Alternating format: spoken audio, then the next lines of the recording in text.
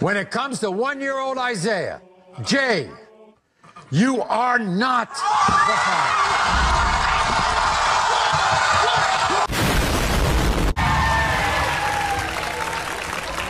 Jose, we're going to find out right now, one way or another. When it comes to one-year-old Khalees, Jose, you are not. Now they always say congratulations. Work so hard, forgot how.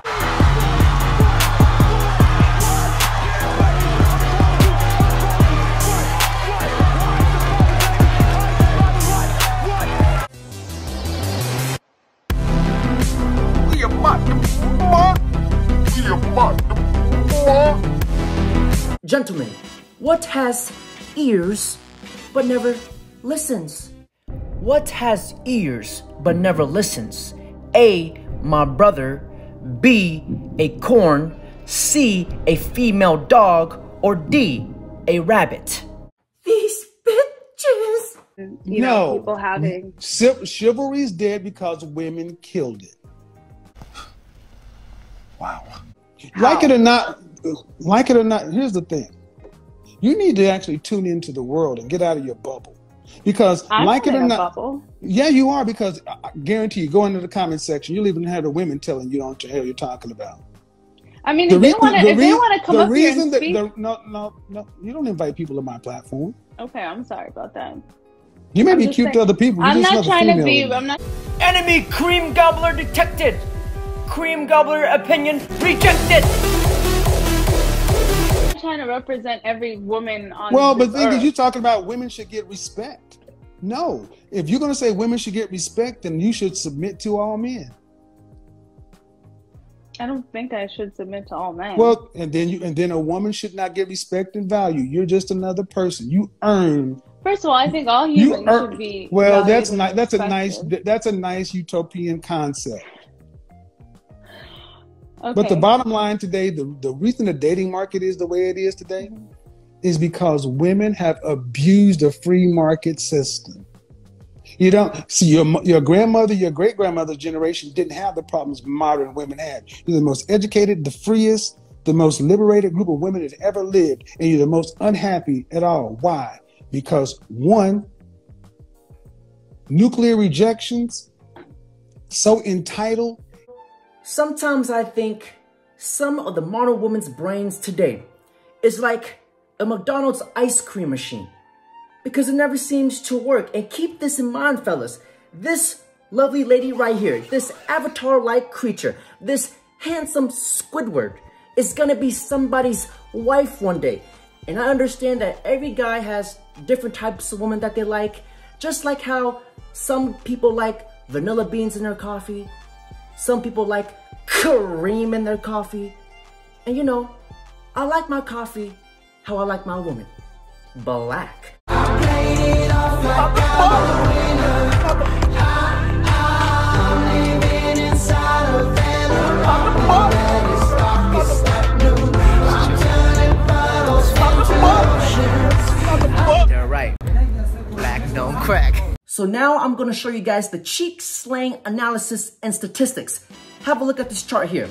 I got this chart from Kevin Samuels.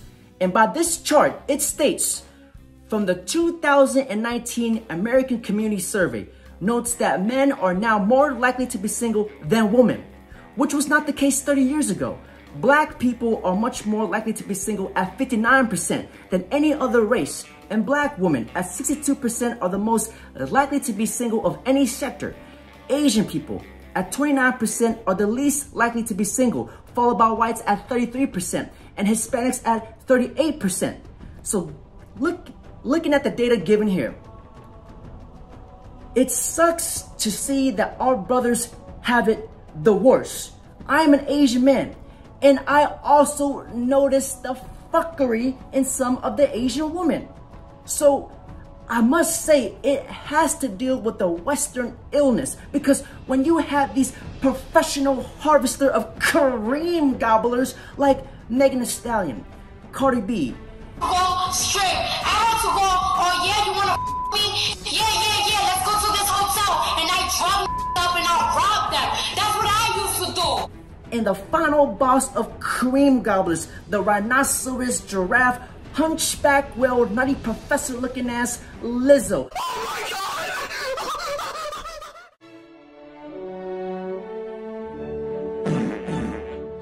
I don't cook, I don't clean, but let me take.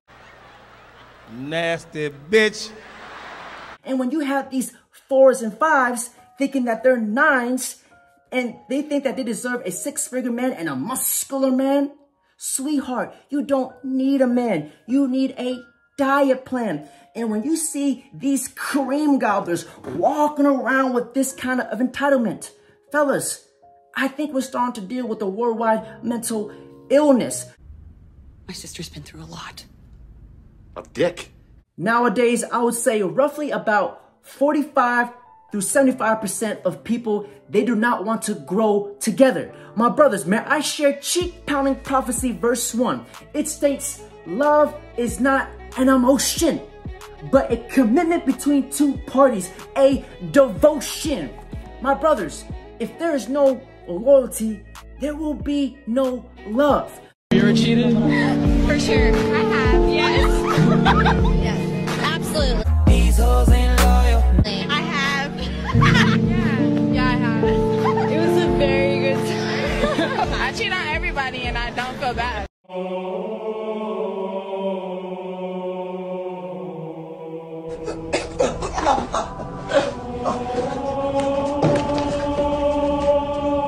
These hoes ain't loyal. Because in the name of the cheek slaying collaborations verse 69, it states, if she was in her 20s and wanted to act like a hoe, by the age of 30, she'd be the first one to say, where did all the good men go? What happened? Where did all the men go? And these are the types of girls. Cheek slaying Proverbs 42.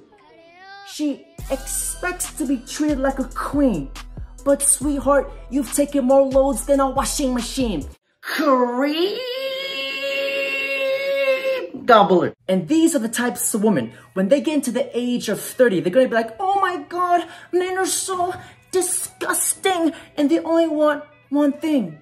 If it's disgusting, then sweetheart, I think you might need to clean what's down there because it smells like a Chinatown fish market, because that wop has probably been cremated and chopped into 1,000 pieces. So fellas, is society to blame? Have we lost all hope for humanity? My brothers, have no fear. The cheek slayer is here because there is still hope. There's still some good women out there. But finding a good woman today is like seeing a Bigfoot riding a unicorn. But first, may I welcome cheek-slaying Pastor Jordan Peterson to speak to the gospel. You have to particularize your problem. Why can't men find women to date? That's not your problem. Your problem is why you can't find the woman you want. Yeah. And you have to assume that's your problem, because otherwise you have to assume that it's the women's problem. And really? They're all wrong and you're right. Really? Lucky you. Maybe you are. You're an undiscovered gem of some sort. Probably not. So what you guys need to understand is that we can never change the current dating market, but we can change the way we approach the dating market. I don't want you guys to be like these black pill incel guys, overweight as fuck, living in their mom's basement and just jerking their Johnson all day. Stroking their chicken all day, slapping the monkey all day, and busting all kinds of nuts on themselves. The endless tales of ejaculation. My cheek-slaying warriors are not like that. The only place we are ejaculating is on girls' faces and ass cheeks. I'm about to bust.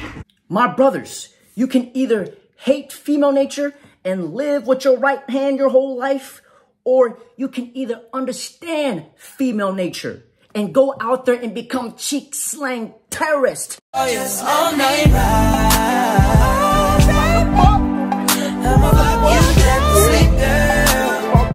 I don't know about you guys, but we are not like these black pill guys. At no point in my career will I ever back down. I will never back down. My cheek-slaying soldiers are slaying cheeks in this life And we are for sure going to be slaying cheeks in the afterlife. So my brothers, listen very carefully because some truth bombs are about to be dropped. To really understand and grasp the concepts of hypergamy, what you guys need to understand is that hypergamy has no equality. Hypergamy does not play and abide by the same set of rules that men play by. Hypergamy does not seek the emotion what we call love. Hypergamy does not invest in love.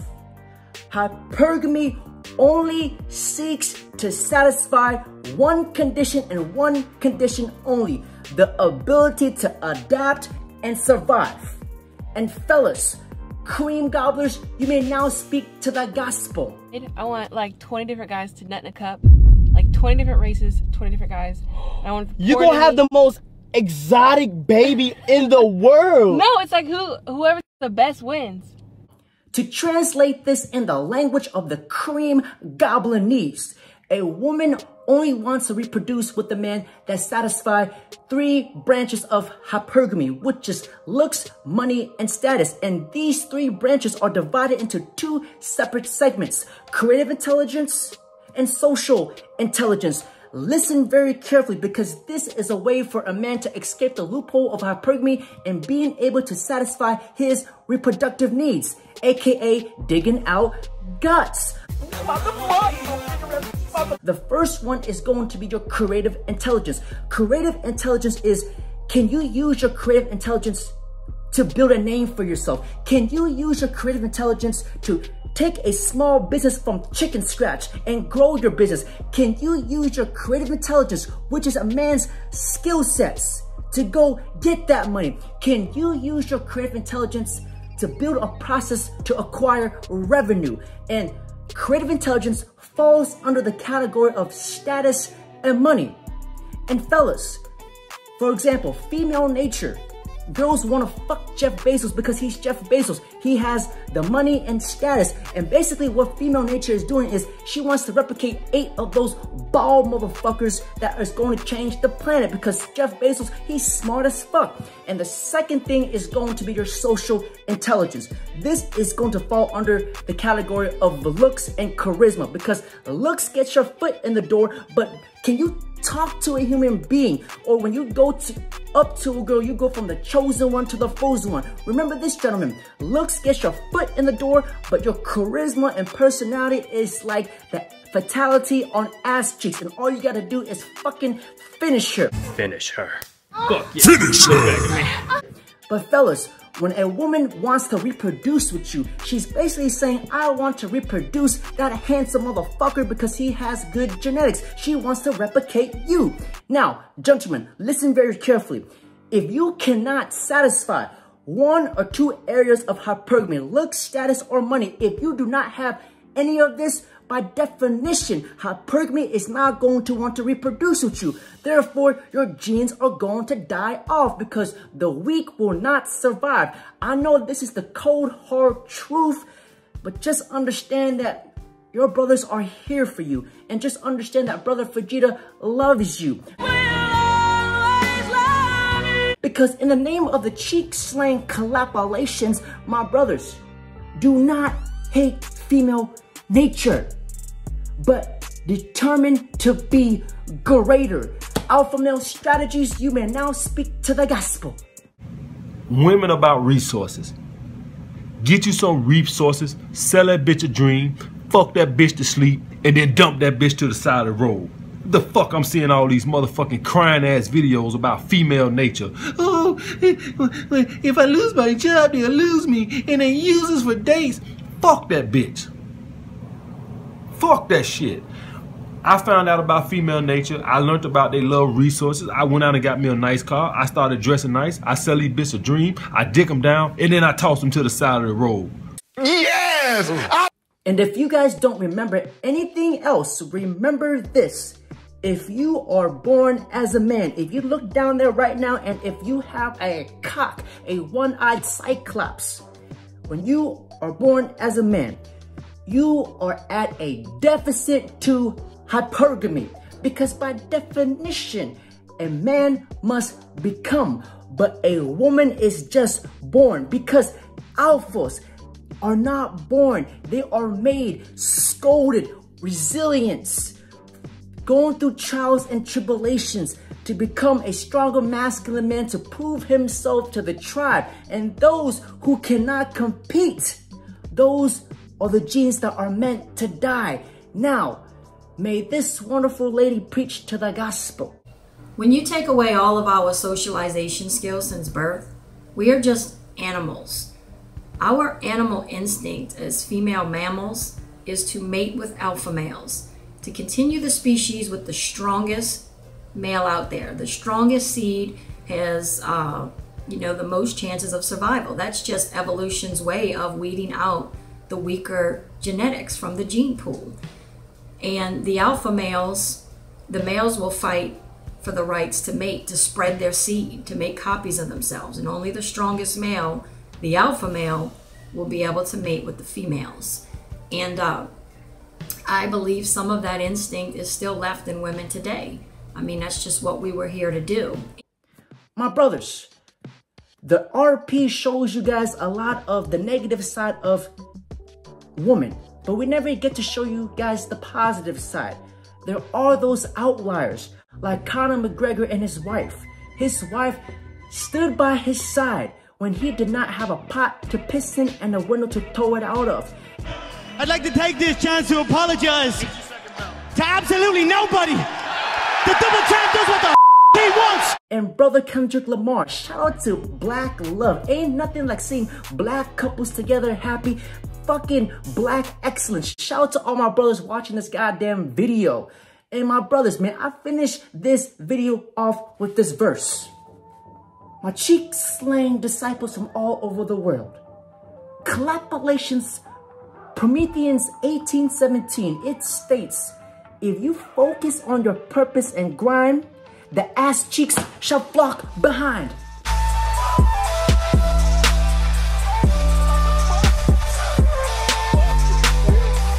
And brothers, just please finish off with these positive vibes.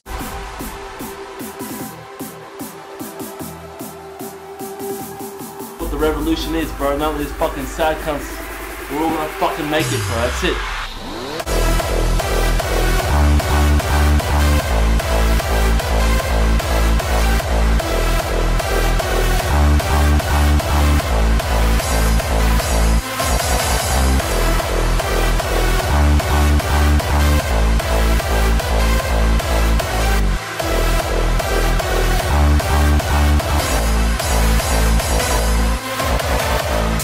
Of course it hurts. Of course it's fire. Of course it's pain. Of course it's that's hot. Gosh, just shut up. I can handle it. I know what I'm doing. I know what I'm doing.